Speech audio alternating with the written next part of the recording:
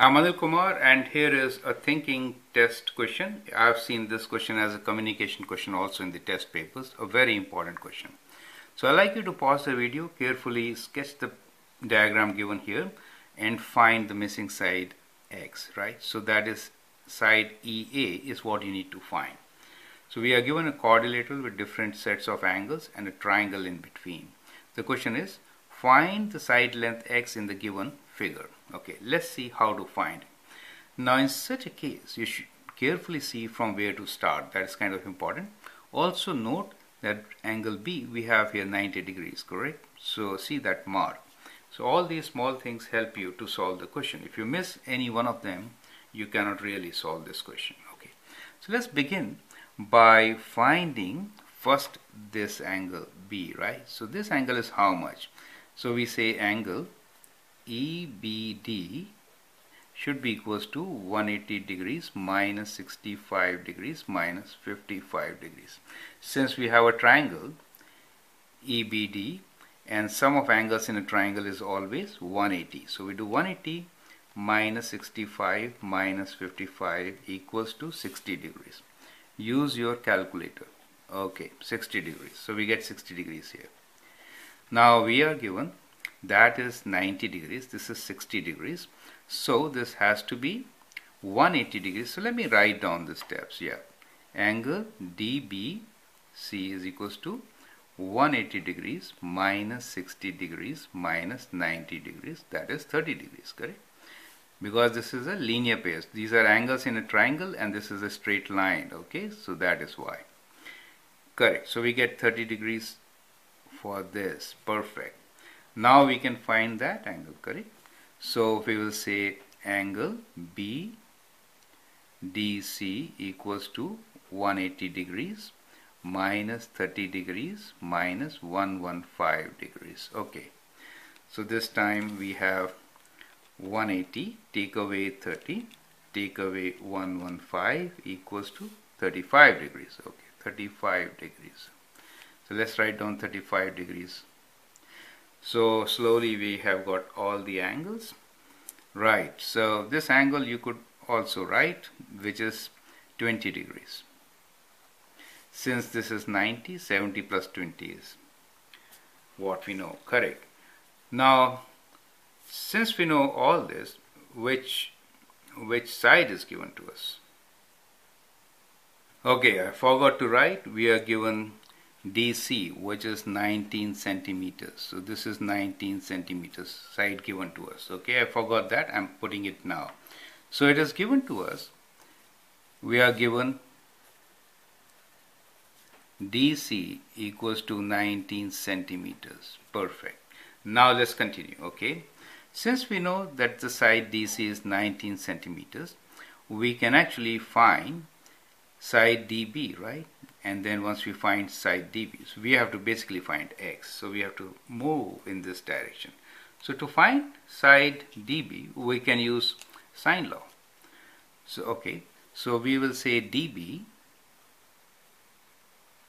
over sine of 115 degrees should be equals to, so that is DB over this side is equals to side given to us, which is 19 over sine of 30 degrees.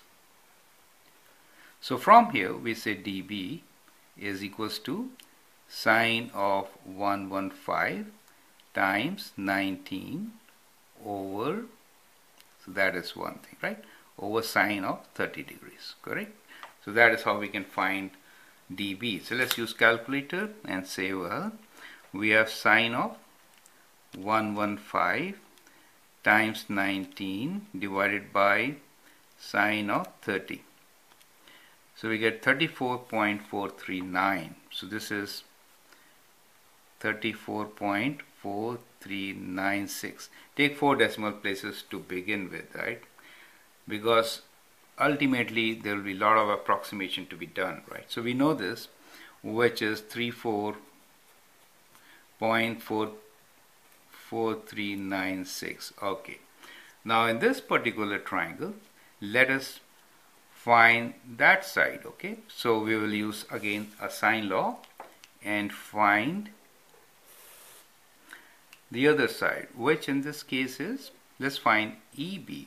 So EB over angle opposite to EB is 55. Sine of 55 equals to, now we know, BD, which is 34.4396 divided by 65, sine 65, right? So EB is equals to, we have to multiply these two.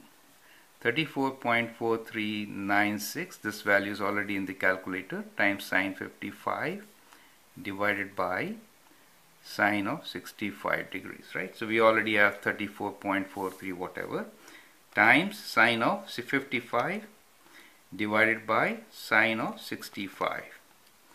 So this is 31.1277. Okay, so we have this side, which is 31.1277.